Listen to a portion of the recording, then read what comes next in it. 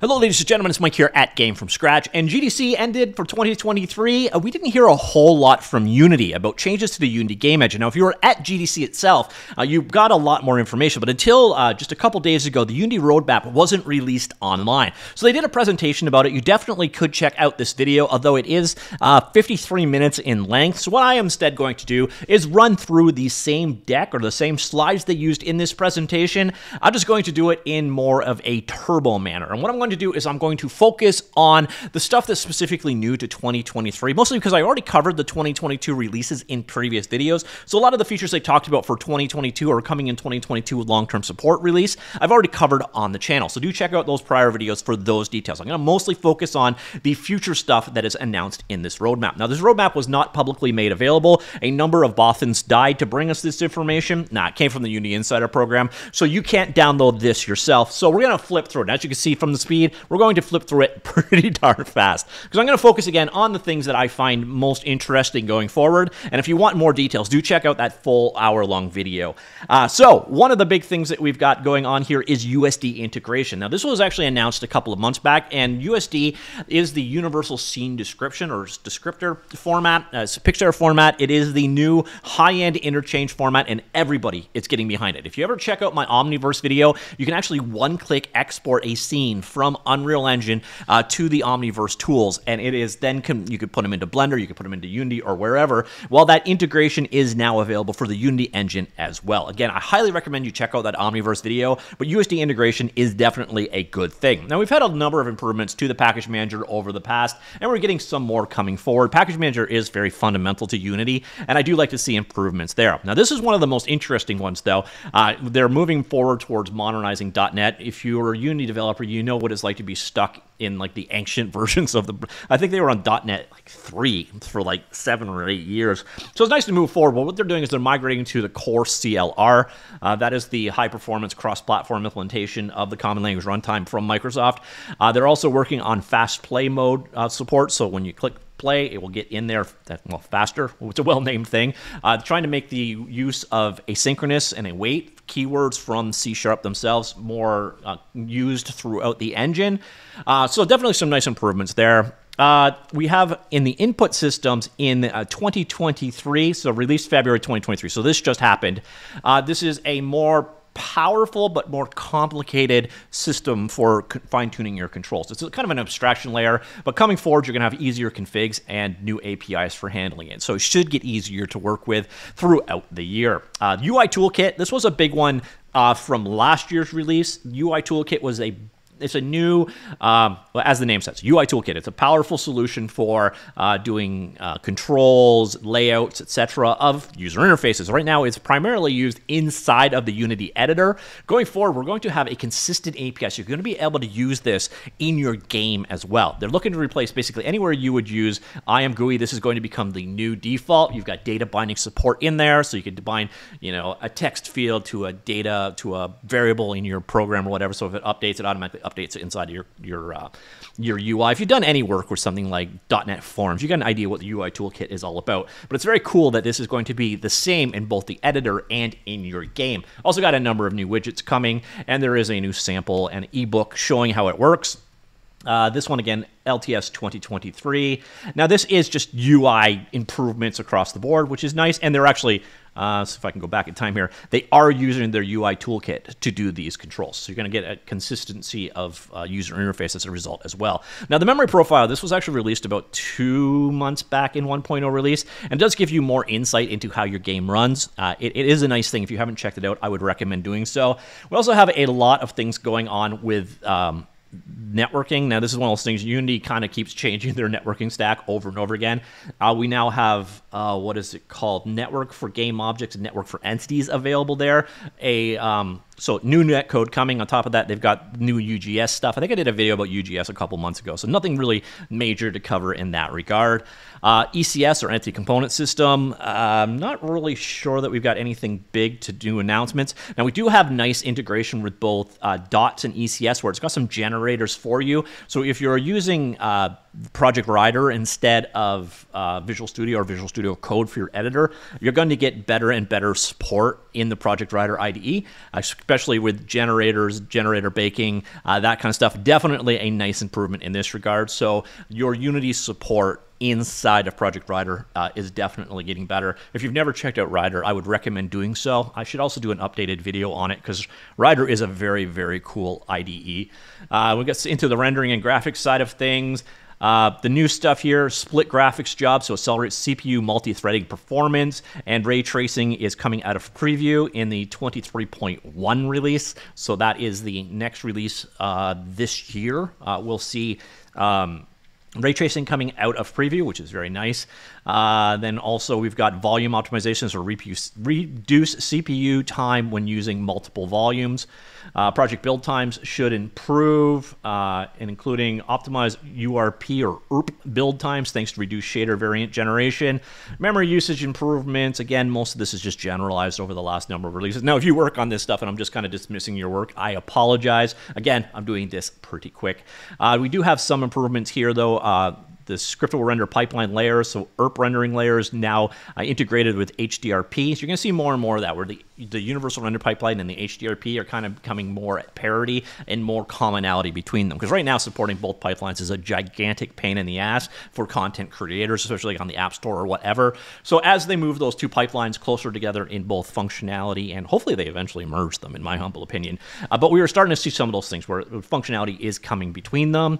Also, we've got render graph now integrated with the ERP. So again, HDRP functionality going into the ERP. So the original idea was ERP was, or the Universal Render Pipeline was going to be for working more low-end hardware and mobile games. And the HD Render Pipeline is for the high-fidelity AAA style games. Although I think just so many people ended up migrating to the ERP that it's the primary supported platform at this point in time. So it's nice to see that functionality sort of being more unified. And then on the topic of the ERP again, and I know people despise when I say the word ERP, but I'm never going to stop. So LTS support is getting 4+ rendering paths and crossfading of LODs. Again, that's in the existing stuff. And this decal or decal layers are also in the existing version. But in 2.3, so the 2003 release, first release of the year, you're going to get 2 releases in the year, by the way. So you got 23.1 and 23.2 are the 2 versions of Unity that will be released in this year. Along with also the 22 LTS, which is just kind of the supported version of the 22 release that's already existing. You're going to get temporal anti-aliasing in addition to MSA, FXAA, and SMAA coming soon. And this is actually kind of nice too, but they're not out yet. We're getting 3 new sample scenes going to replace like the plywood board construction scene. So you got Terminal showing photorealistic graphics. You got Garden for cross-platform stylized, and then Cockpit showcasing lightweight, low polygon, highly stylized with custom lighting. So you're going to have some new ERP samples to start and play with. In the shader world, what do we have? So, ouch, my voice went away for a second. All right, so we've got mostly existing changes. So you're going to get procedural volumetric fog coming in the HDRP. And then VFX graph, mostly, again, consistent to what already exists. And here we're going to get custom HLSL, high-level shader language. That's the DirectX scripting version, the opposite of GLSL. Create custom blocks using code to create advanced behaviors in the lighting side of things. So this is obviously an area of big improvement or big change because they are, again, replacing their GPU light mapping. They used a third-party solution for a long time. That is kind of being deprecated, unsupported, and changed out. So they're building their own solution here. So seeing quite a few changes on the light mapping side of things. You're getting in 23.1 screen space lens flares, so automatic lens flares on any shiny surface or source, light source. Again, back to the GPU light mapper. So you're getting a new light baking architecture. So 1.0 release is going to be in 23.1, and it provides a more predictable and stable light baking foundation. And then in 23.2, it's going to come out of preview, and it's going to reduce the minimum spec to 2 gigabytes. Adaptive probe volumes. We're going to see more robust light leaking prevention, flows, improved user interface, and ERP first release, so core features enabled, limitations on scenarios and performance for mobile, and then pre-computed real-time GI So this, I don't know exactly when this is going to be, but this is, that might just be saying next slide, but this is going to basically be a new dynamic global illumination system, kind of like what we're seeing now with SDFGI in the Godot game engine, and of course Lumen in Unreal Engine. So I think if we go forward, there's actually a slide very specifically about it. So yeah, here you can see it's lighting scenarios, HDRP, manage multiple lighting scenarios, baking sets, and blend between them at runtime. And GPU streaming, stream light probe data to use less GPU at runtime. And here it is, pre-computed dynamic global illumination. So dynamic updates of indirect lighting from static contributors like the ground, walls, and ceilings. So you can see the lights being updated as you're moving around the scene. And this is real time. So this does appear to be sort of, again, like SDFGI and Godot and like Lumen in Unreal Engine. But I don't think quite to that scope, but definitely a cool new feature here. Time of day functionality, we've got the new dynamic skies in 2022. I'm seeing nothing. So in 2023.2, and I don't know exactly what a beer shadow map is, but I'm looking forward to it. So you're getting volumetric clouds with beer shadow maps coming in. We're also getting ray tracing is going to be out of preview in 23.1. So if you're using ray tracing API on HDRP, and that should be a good time for you in 23.1. We got VFX graph and terrain height map support, and then yeah, that's about it. So environment side, we got the new water system at the end of last year. HDRP water. Oh, so we do have an improvement here. So 23.1, we're going to get water excluders, deformers, current maps, foam generator, and CPU simulation leveraging burst compiler to query water deformations and currents. So you're going to have a lot more control over your water systems in the next release. SpeedTree was just updated literally yesterday when I recorded this, so 2 days ago. Better integration, the library is updated as well. Sort of a separate program. They actually bought SpeedTree about 2 years ago, I think it was now. So you can also use SpeedTree with other engines, by the way, and there is a new full release of SpeedTree as well. End of last year, we got a bunch of new spline tools in there, which is going to really open things up to people creating add-ons or custom tools and so on. Characters, so this is where we're getting into all those things like the enemies video. So they bought Ziva and they bought Weta, and then we haven't really heard too much from it. We got a demo for hair and fur shading. By the way, this demo was released the end of last year, so if you want to check it out, see how it runs on your computer, it is available for download, so things are working with eyes and caustics and so on.